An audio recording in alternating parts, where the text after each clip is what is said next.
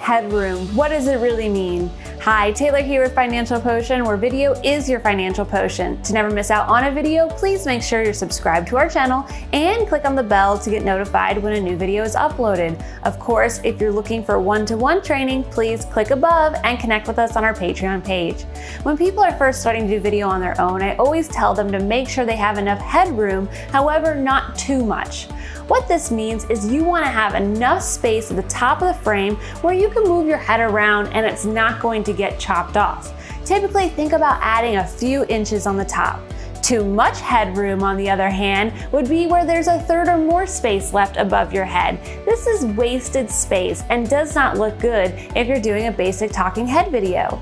I hope this helps you better understand what headroom is and how it applies to your video composition when you're setting up a shot for a talking head video. If you have any questions, please leave them in the comments below, and until next week, stay engaging.